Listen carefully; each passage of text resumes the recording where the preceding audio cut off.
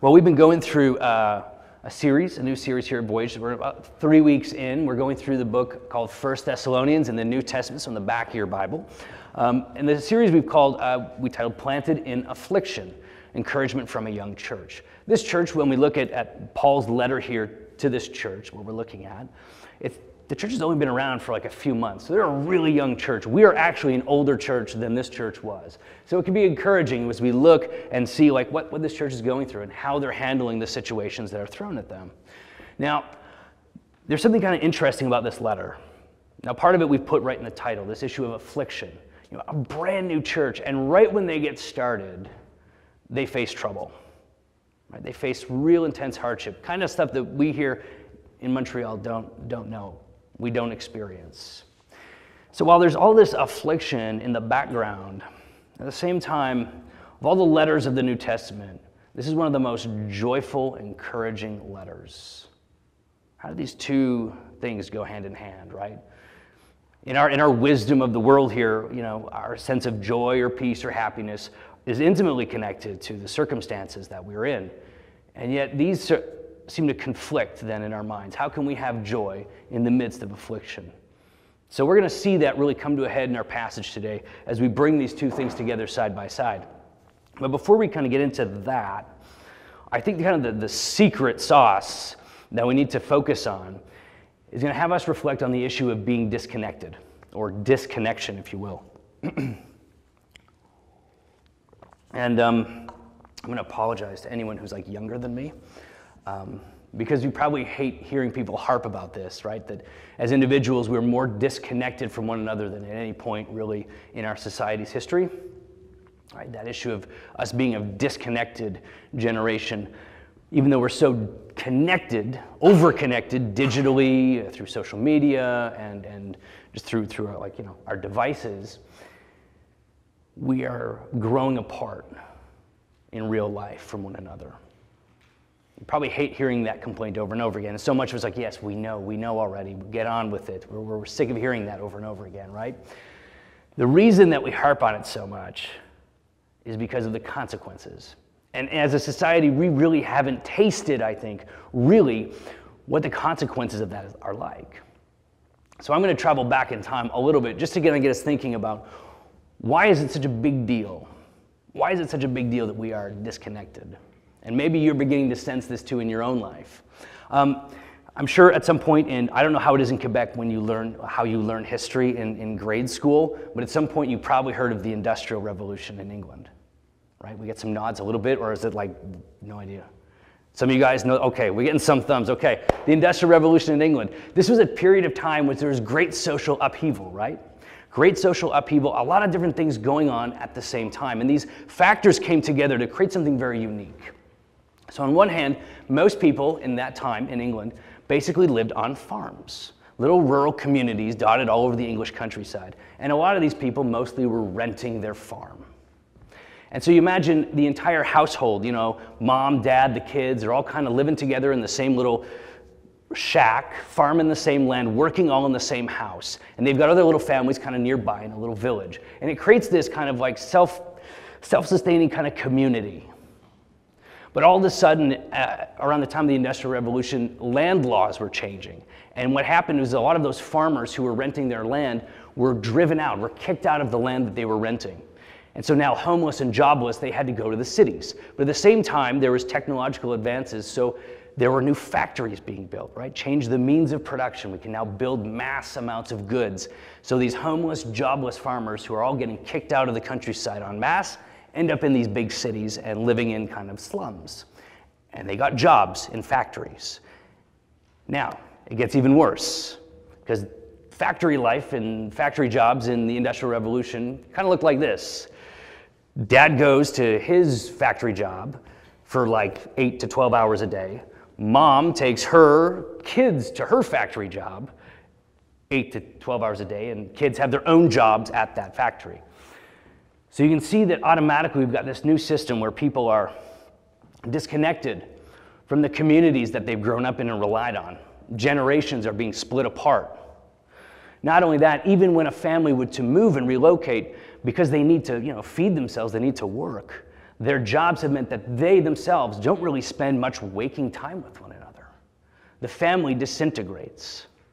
If you know anything about you read any fiction like Charles Dickens or anything, they get this picture, this window through art about what is life in the Industrial Revolution, and the features that come out are squalor, rampant crime, alcoholism, drug abuse, mass misery for countless untold number of people. One really mind-boggling statistic is that London during the Industrial Revolution was the capital, by far and away the capital of prostitution in all of Europe. Because you know what happens, we can all relate to the fact that we all have bad days. We all suffer, we all go through struggle and hardship. Being disconnected is a hardship in and of itself. But what makes matters worse is when difficult times come to us and we're alone. It's so much easier, right, when you're struggling to be able to turn to a friend or a family member. But when we're disconnected from the communities that we've relied on, when we're disconnected from other people, to be able to say, hey, this is who I am. Help me. We can't do that. Now we're vulnerable. Maybe you've experienced this, going through hardship, feeling, I can't talk to anybody about this. But the pain is so great it needs to go away. And what do? We reach to the easiest thing, the quickest thing that's going to take away our pain, either numb our pain or distract us. And we know that the things that numb our pain or distract our pain are what? Always bad for us, aren't they? They always cause some sort of other damage in our hearts or to our bodies or our minds.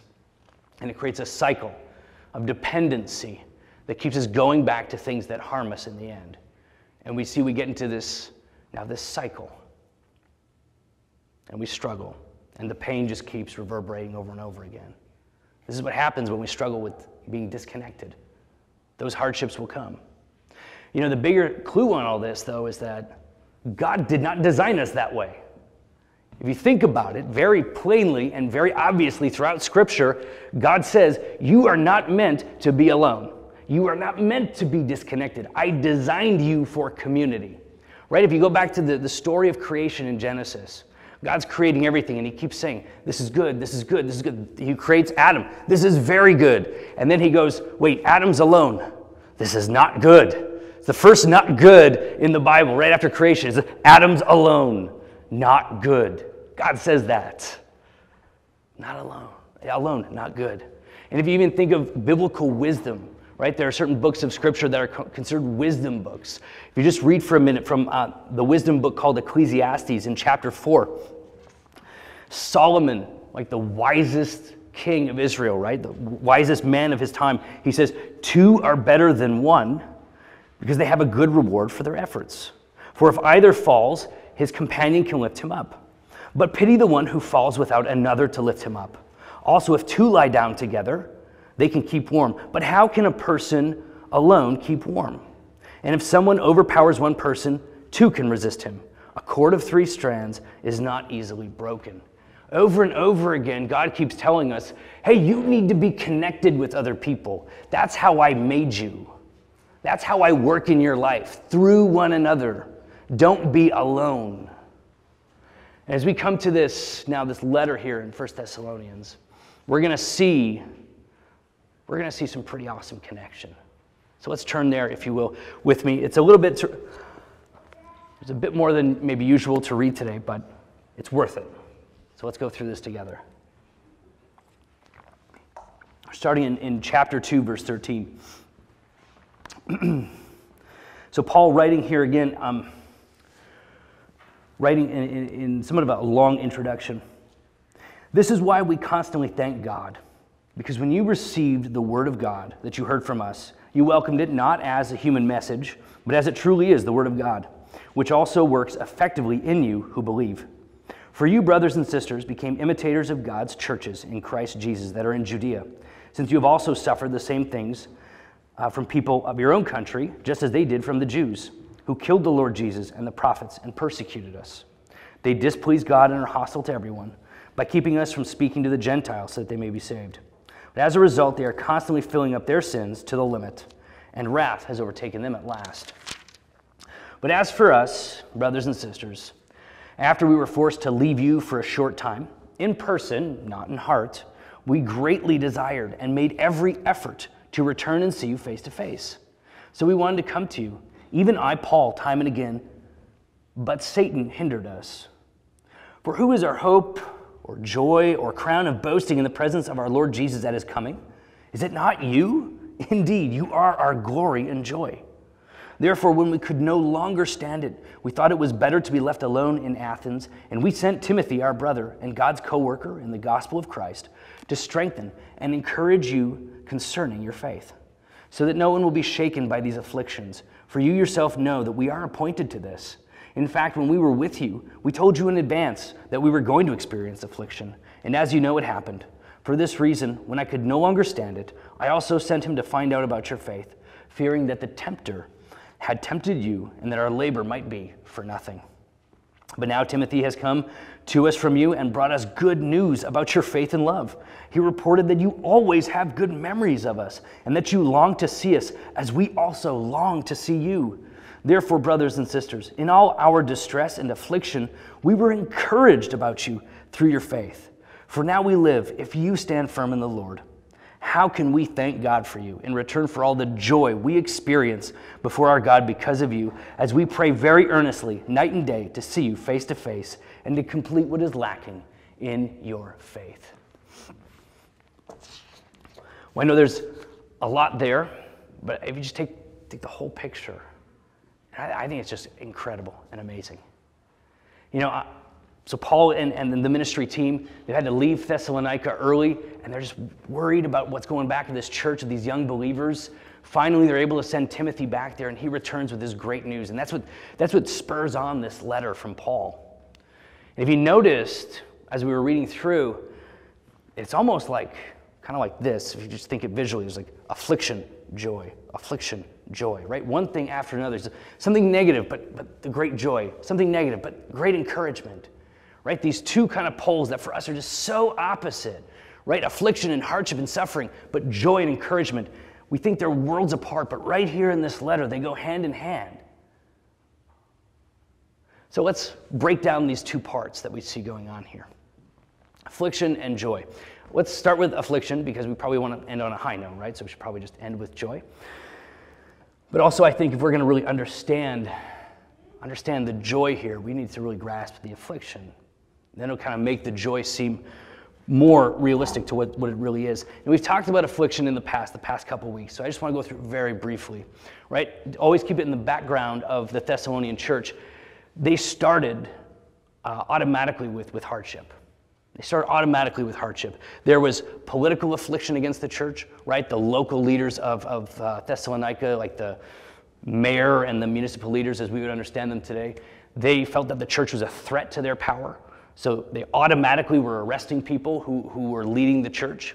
There's also a social affliction that this church would face, because now becoming believers, becoming Christians and following Jesus, they can no longer go to like all the different pagan ceremonies that really make up normal everyday life in the Roman Empire. So now they're ostracizing themselves really, and as a consequence, losing probably some family, losing friends, losing social connections, losing perhaps their jobs, right? So it's a serious decision with very real consequences that they're facing. This is the affliction that's coming on this church. And Paul describes it as mirroring what the church of Judea once experienced. And if you go and if you ever read through the book of Acts, which I really encourage you to do, it's a great little history of the early church, we see that the persecution of the church in Jerusalem, which was the first church ever planted by the apostles, was so bad that pretty much most of the church had to just leave the city because people were getting stoned and killed and arrested. So Paul is even saying, look, the affliction that you're going through, it's just like what we see back in Judea. Like it just shows even more so that your faith is genuine. You're going through the exact same trials that your brothers and sisters have in other parts of the world. There's also an affliction, though, for the church ministry team, like the church planters, Paul, Silas, and Timothy, these guys who are going from city to city, ministering, planting churches, preaching the gospel. He doesn't even mention it in the passage, but just to give us an idea, like he doesn't even mention it when he talks about his affliction, but his job is affliction. All right, like when he goes from town to town, he is guaranteed to be rejected. In every city he goes to, there's always like a rejection against him and his message. And it usually is some kind of like reputation smear, a verbal attack. And I just think for any one of us to imagine going into a new city to go announce a message, and every time you do that, people hate you and mock you and insult you for it. And that's your job. You go from town to town to town to do just that. Doesn't end there. Also, like, I wouldn't say all the time, but a lot of times, almost 50% in a lot of the places we can imagine, he's additionally beaten, whipped, stoned, thrown in jail. There's riots. He faces lots of physical violence for his message. So every time he goes into town, it's like, this is, chances are, what we're going to expect to see. And not only that, you think he'd get a break between going from city to city, but traveling by foot down the road between cities in the Roman Empire was dangerous business. There's zero protection against any bandits, robbers, or wild animals, all of which would want to kill your life. So that's his job. That's his job. He doesn't mention that as one of the things that are afflicting him right now, this really job that no one would probably want to take. No, he is talking about different kinds of affliction that are really bothering him right now. The first one is even unmentioned. There's some sort of logistic hindrance going on with him. As he's struggling to try and get back to Thessalonica, to try and see this church, he goes so far as to say that Satan is actually hindering him. There is spiritual affliction that is happening behind the scenes, and we don't maybe see this in our own lives. You know, our Western scientific worldviews, we tend to just stick with things that we can touch and feel or read and kind of assess scientifically. We're spiritual beings, but we don't really understand spiritual things very well. When he's looking at all the logistic issues that are struggling, whatever it's money or resources or something, they can't go back to see this church and help them out. He's saying Satan is behind this. There are spiritual forces at work that are opposing us and what we do. Can you imagine waking up every morning and just reminding yourself that there's a spiritual force against me? That's really a hard thing to get in it's a hard thing if you think of the weight of that on your chest, on your shoulders. There's a spiritual affliction that is raging against Paul and his team and holding them back that they have to fight against. That's one kind of affliction they're facing. The other one is an emotional affliction. Grief, worry. They're burdened by it. Twice he says, when we could no longer bear it, we sent back Timothy when we were able to. Timothy, all by himself, the young men, go on your own. We can't bear it anymore, not knowing what's going on with our brothers and sisters in this church. And then he goes and says, even I, just me, Paul, I was burdened by worry and grief when I could no longer stand it. I sent the boy alone to go and see if you guys were okay. Think of the anxiety that's building up in this guy. Paul, he's worried. My brothers and sisters, these people that I taught them the gospel, I brought them to faith, and I had to leave them before I could finish my work. They're in an ugly spot. What's going on with them? He doesn't know. That worry and grief is like seeping through his bones. This painful affliction that he's going through. Then we see that news of what's going on, news of their faith, that's all he needs. And no longer anything that he's gone through is diminished or affects him. Joy truly defeats the effect of the affliction. So, in verse 7 and 9, I want to read that again, just to see the level of joy. And remember, there is affliction in this man's life that we don't even see in this passage. This guy's day-to-day job is filled with hardship. Verses 7 and 9. Therefore, brothers and sisters, in all our distress and affliction, we were encouraged about you through your faith. In all of our distress, all of our affliction, we are encouraged when we got news of your story. Just news about what's going on in Thessalonica, what's going on in your hearts, seeing God at work in your lives, in everything that we're going through, man, we are encouraged. That's what he's saying. He goes so far, for now we live if you stand firm in the Lord. It's like, we got news that you guys are faithful, that God is in your midst, that God is working in your church. Man, now I'm alive. Before, when I didn't know, it's like I was dead. We are alive now that we know that you are alive in God. The power of that statement. How can we thank God for you in return for all the joy that we experience before our God because of you. All the encouragement and the joy that he hears from them. You imagine that. And everything that he's going through and experiencing. From city to city, the travels, the hardship, the pain and the weariness of not knowing what's going on in this church, the anxiety that's been built up in this man's body, knowing that spiritual forces are at work against him. Satan himself is waging war against Paul, and he says, wow, I know that you guys are faithful, that God is working in your church. I am encouraged. I am filled with joy. All my afflictions are nothing now that I know what is going on in your life. And it doesn't just end there, because Timothy reports something very similar from the other angle. In verse 6, Timothy has come and brought us good news about your faith and love. He reported that you always have good memories of us and that you long to see us as we long to see you. See, there's that question mark in this relationship that's answered here. Paul and the team, they had to leave like in the cover of darkness before they could finish the work, before they could finish setting the foundation of the church. And we'll see later on in the weeks ahead that there's still questions that this church, that these people are asking because they didn't get to really understand the fullness of all the teachings. And it was in the midst of a riot. The people were being arrested, and they had to leave out quietly and quickly. So there's this question mark. It's like, what do the people in Thessalonica think of us? Like, do they still hold us in regard as their teachers, as their spiritual parents, as brothers and sisters? Are they angry? Are they upset? Do they have some sort of grudge? Are they able to forgive us? Like, what is going on? In the midst of the hardship that the church in Thessalonica are facing, in the midst of their persecution that they're suffering, again, brand new believers.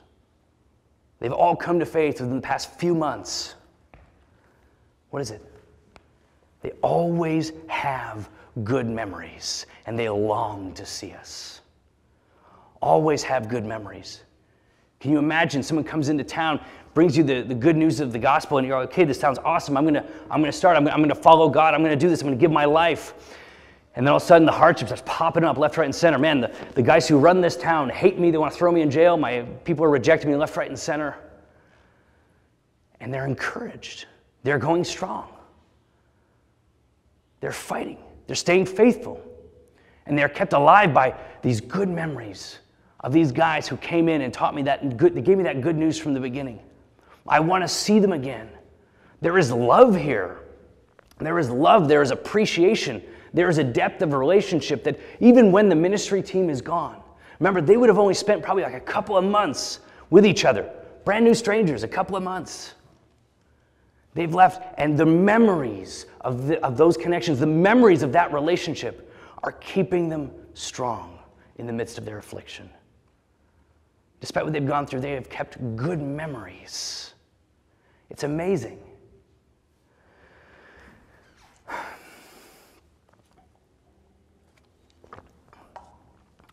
And they're able to keep this relationship. If you think about it, it was a powerful relationship that was forged.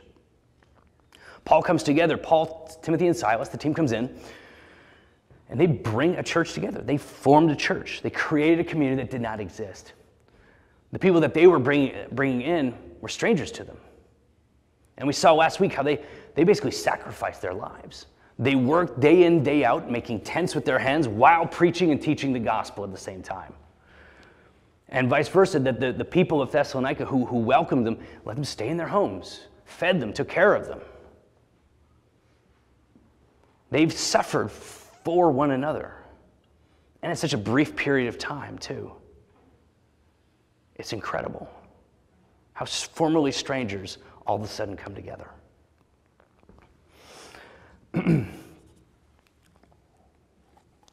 But it's this joy, this encouragement that we see that comes through this relationship between these different brothers and sisters in Christ.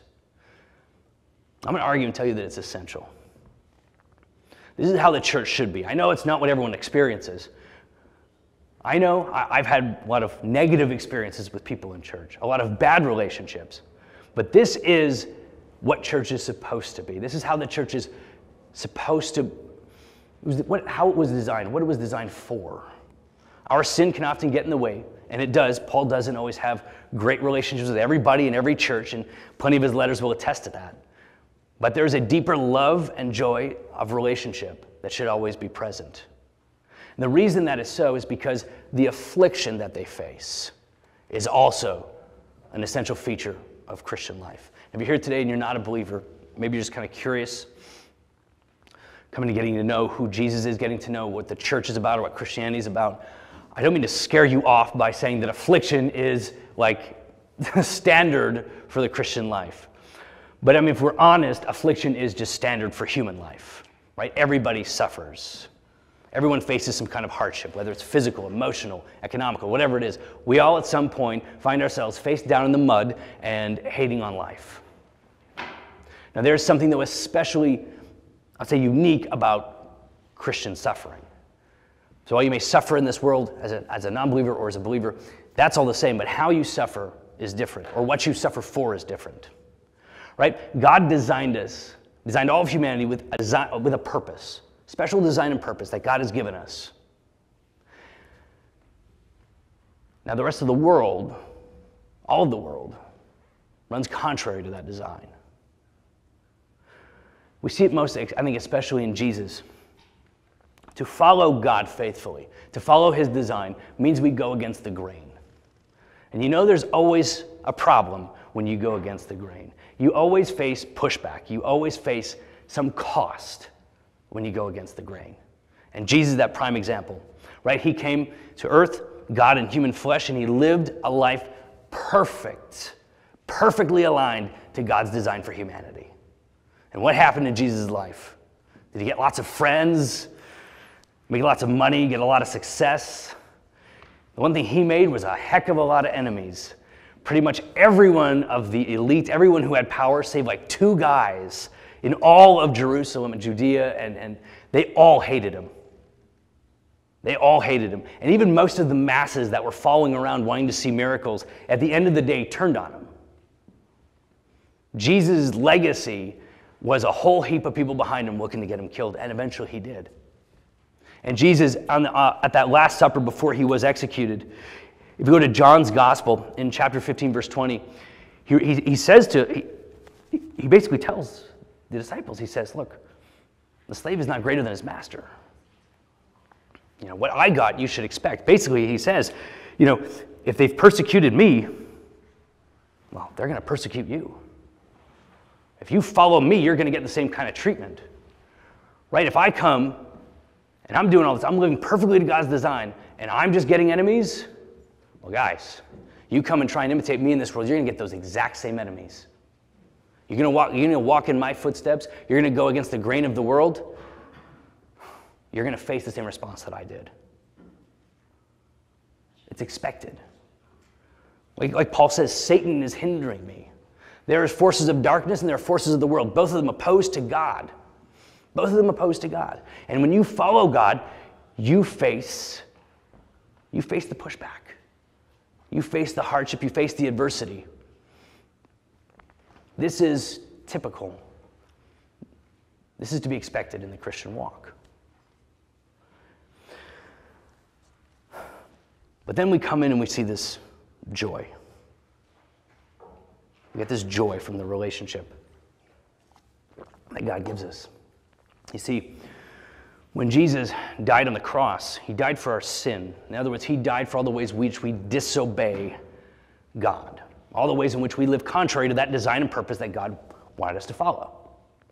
In a sense, because we've ditched God's plans for our own, we owe God, right? It's like we owe a debt to God. We've disobeyed him, right? Hey, buddy, you want to get up here and preach too? That's cute, though. That's cute. No, we owe a debt to God because of that. Instead of paying it ourselves, Jesus dies in order to pay our debt, to pay our penalty.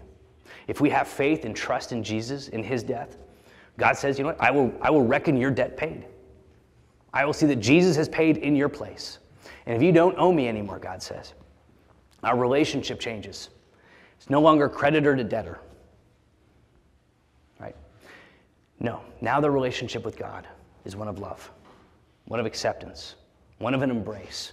It is a love so profound and deep that God has for us when we come to him in faith that he calls us children.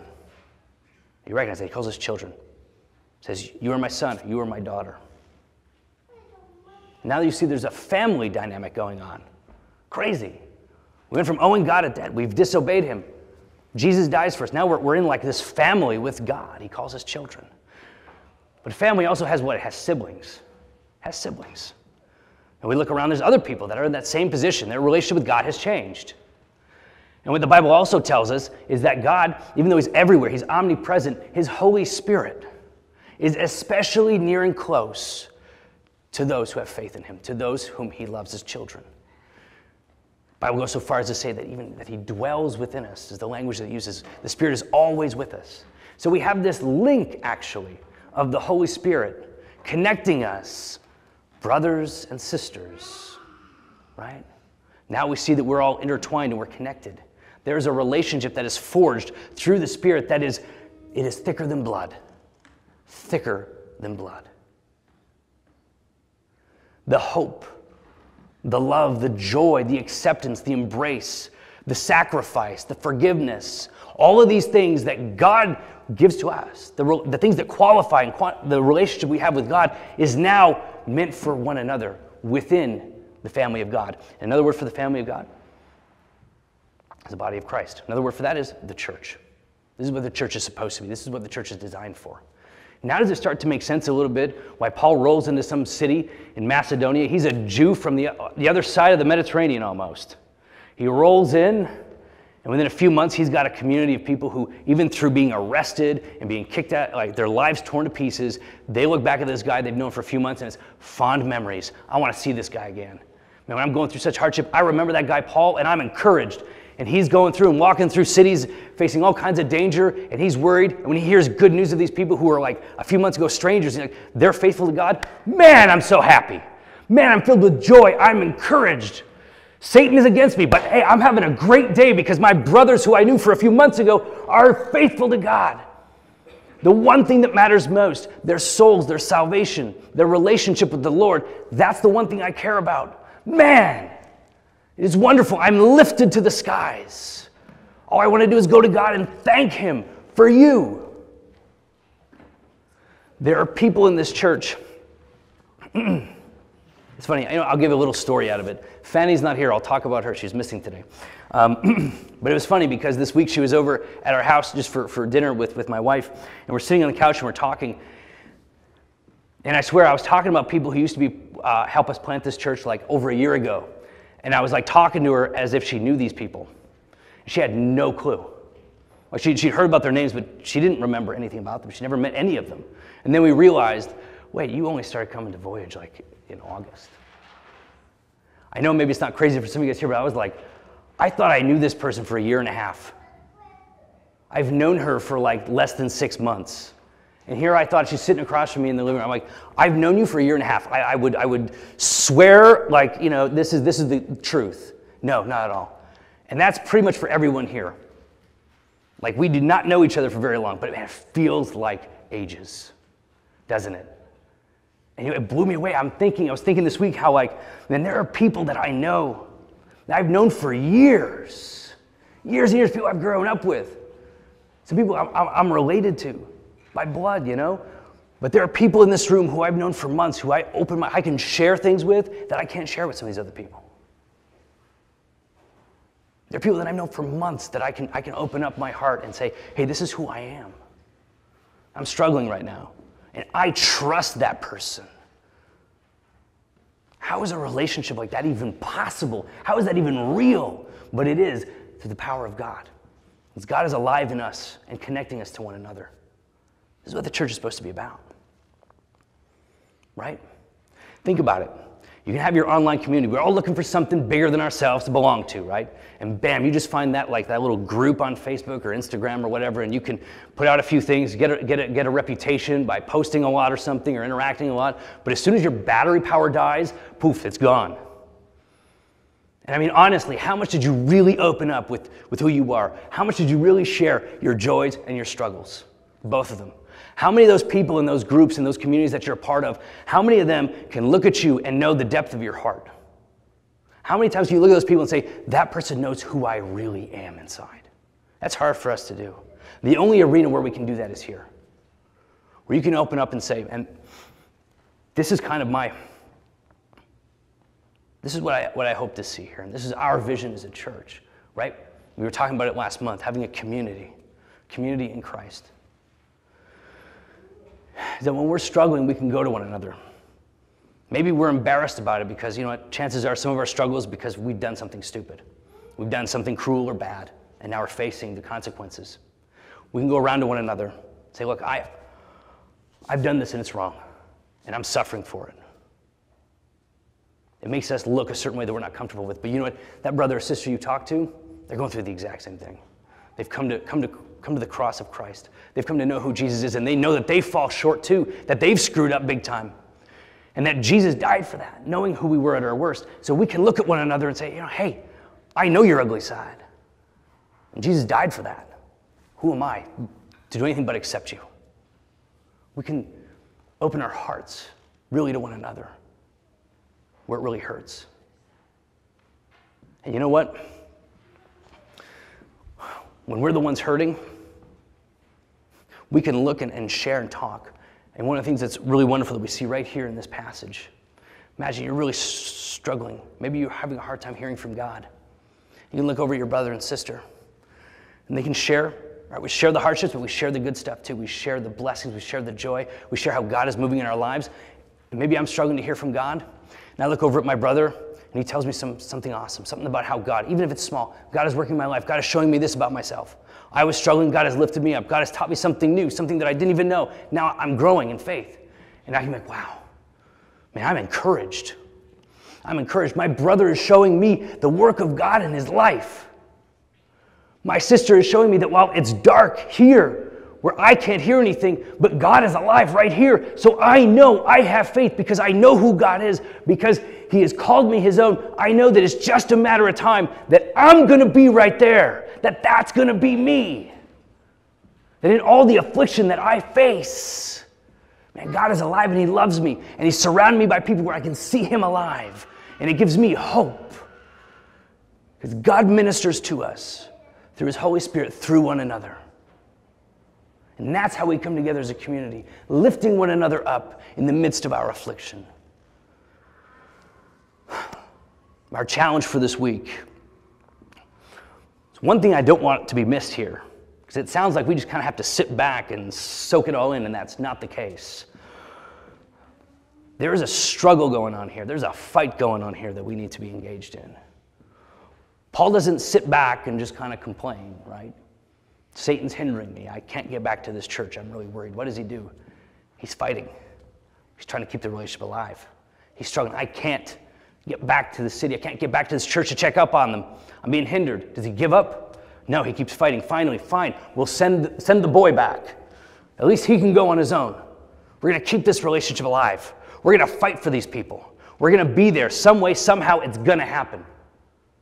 The people in Thessalonica, they're keeping the memories alive. They're going back and remembering what they've tasted, seen, and heard. When Paul and the ministry team was among them, bringing them the gospel the first time, in the midst of their affliction, they're keeping it alive. They're stoking the fire. What are we doing? Are we fighting for our relationships? I know some of you guys have made brand new relationships here in this church, and they're phenomenal and they're wonderful. It's time to keep fighting. Don't rest on our laurels, right? So our challenge for 2 challenges for our week here. I want you to think and pray over a relationship within Voyage that you haven't really developed yet. Think of somebody.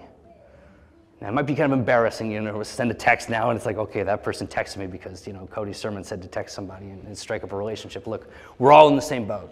You come in, you gravitate to someone who has something similar, that's fine, but it's been a few months for most of us here, okay? So there's no shame. Pray over and think about one person you don't have maybe a very deep relationship with. You know them a bit here and there, but you haven't gone deep with them yet. Pray over that and build that relationship. Get to know them. Take them out for, coffee or something. Within the church, reach out to someone new. Second thing, we're an outward-facing community. right? We're not a closed little gated community here. It's not a holy huddle. We're invitational. We look outwards. That's our prime stance. There's a circle and everyone's facing outside. You know people in your life who don't know the gospel, who don't know Jesus. Find those people. Strike up, if it's a new relationship, go for it. Someone you don't know, invite them over. Talk to them, get to know them. If it's someone you've already known, develop that relationship further. Just open up and be vulnerable with what you're going through and show how God has been transforming your life. And invite them into this community of faith, where God will make all things new. Let's bow our heads and close with prayer. Heavenly Father, God, we thank you so much that you do not leave us alone. May we just think back and reflect on even how Jesus, when you left behind two things. When you died, you left behind two things. A group of men and women who could support one another. You left behind a community of followers that has only grown and grown ever since. But this little community was left behind to support one another. And you left behind the great counselor, your Holy Spirit, to fill them up and connect them to one another. May we continue to walk in that image and in that pattern. When we look at one another, may we really, truly see. It goes beyond brother and sister as we see in blood. But may we see someone that you died for and realize the kindred close connection that we have as you work in their lives and in our lives. And we would feel and sense that calling towards one another, to lay down our lives and serve one another, to love and hope in one another. And may we be encouraged by seeing you walk in our midst through the lives of everyone here. May you build us in this way. May you just light the way forward, that we be faithful to this calling. In all things we praise you. Amen.